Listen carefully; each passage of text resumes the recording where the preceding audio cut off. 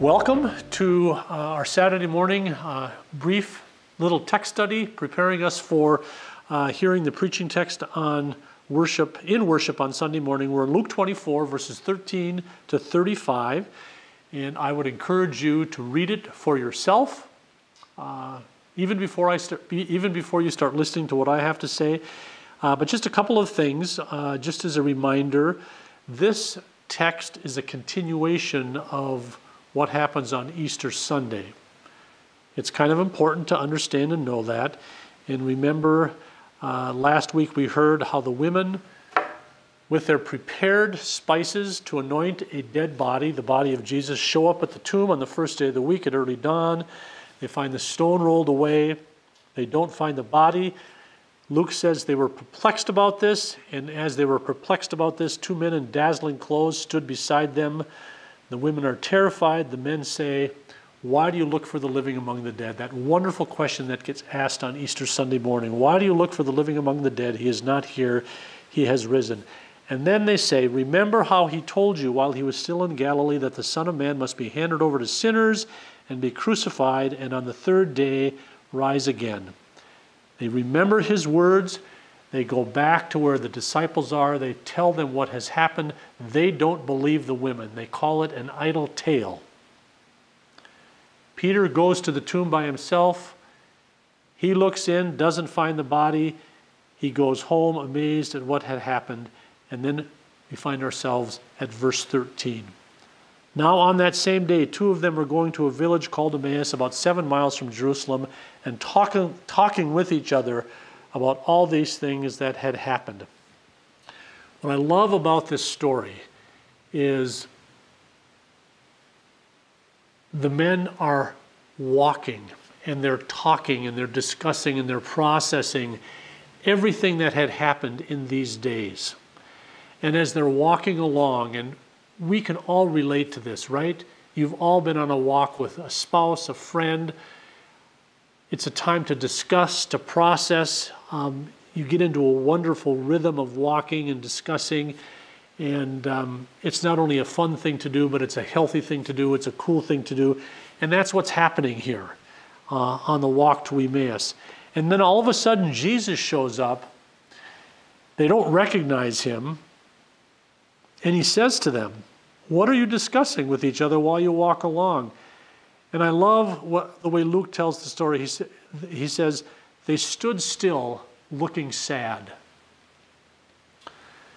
It's like they're still at the cross. They're still not sure what has happened. They're still processing their feelings, trying to figure it all out. And it's a great question he asks. Jesus always asks really good questions. What are you discussing with each other as you walk along? And then one of them, named Cleopas, answered him, "Are you the only stranger in Jerusalem who does not know the things that have taken place in these days?" It's like they're incredulous that there's somebody who isn't aware of what has happened. And they still don't know it's Jesus at this point in time in the story. And he innocently asks them, "What things?" And they've replied, "The things about Jesus of Nazareth, who was a prophet, mighty in word and deed before God and all the people, and how the chief priests and leaders handed him over to be condemned to death and crucified him." So here again, for the second time in chapter 24, we hear that central message about the death and the crucifixion of Jesus as the Messiah. It is central to the story. And then they say in verse 21, "But we had hoped that he was the one to redeem Israel." And that's kind of a political statement. They had hoped that he would be the one to throw off the yoke of Roman oppression. They didn't fully yet understand that Jesus as the Messiah was going to usher in a new kind of kingdom, a new kind of reality. And then they relate to this stranger that they're walking with, the story of the women who'd gone to the tomb. They astounded us. They were at the tomb early this morning, and when they did not find his body, they came back and told us that they had indeed seen a vision of angels who said he was alive. And some of them had gone to the tomb and found it just as the woman had said. So you can see and hear how the story is evolving with these men, or these people, Cleopas and whoever else was with him, and the rest of them what had happened on that day, on the first day of the week, on that first Easter. The processing of the information, trying to understand what had happened for themselves and for the group.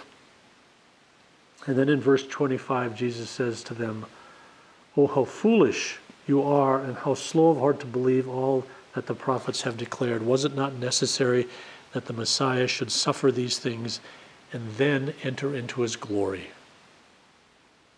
And then beginning with Moses and the prophets, he interprets to them the things about himself in all the scriptures. The men get a Bible study from Jesus, even though they don't know it's Jesus.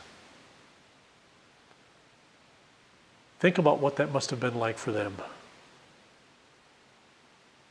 Oh, how foolish and slow of heart you are to believe all that the prophets have declared. And then what's really, I think, interesting, as they came near the village to which they were going, he walked ahead as if he were going on, but they urged him strongly, saying, "Stay with us, because it is almost evening, and the day is now nearly over." And so Cleopas and his walking partner extend the gift of hospitality to this stranger who's just given them this amazing Bible study, and they invite him to stay with them. They invite him to stay with us, for it is almost evening and the day is over. And Jesus agrees. So they went in to stay with them, and when he was at the table with them, he broke the bread, blessed and broke it, and gave it to them. And then in the breaking of the bread, in the blessing of the bread, and those words should sound familiar to you from the night in which Jesus was betrayed. When he takes bread, he breaks it, he blesses it, he gives it to them and says, "This is my body given for you. Do this for the remembrance of me." And these two walkers, when he's at the table with them, and he takes the bread and he blesses it and he breaks it and he gives it to them, that's when their eyes are opened and they see. Two ways in which Jesus is revealed to us as the resurrected one. In the scriptures, in the word, as this word is opened up to us, as we read it, as we hear it, as we listen to it, our hearts burn. We see Christ in here, and he is revealed to us in the fullness of his glory. And the second is in the breaking of the bread, in what we call the Lord's Supper, the communion as Lutheran Christians, that Christ is revealed to us. And they said to each other, "Were not our hearts burning within us while he was talking to us on the road, while he was opening up the scriptures to us?" And that's what the resurrected Christ does as we read and listen to this word. He opens it up for us and to us. And he comes into our lives through this word, through the breaking of the bread and the drinking of the wine. We receive Christ into us, literally. He dwells in us, and we begin to live the risen life. And that's what happens here in Luke 24. All these first followers, not only the disciples, but everybody else who was with them, and the women and everyone else, they begin living into that risen life, that new reality that comes through the cross, through the suffering and death of Jesus. Read the rest of Luke 24 as well. Just go ahead and read to the end of the chapter, because there's some other cool stuff. And then next week, Luke, who also is the author of the book of Acts, the same person who wrote Luke wrote Acts, we begin to see how the story goes forward from that day of resurrection into that new reality of the risen life. Thanks for tuning in. Look forward to seeing you in worship on Sunday morning, and dwell in the Word, listen to it, hear it, and see the risen Christ as the Scriptures are opened to you. Thanks for being part of this.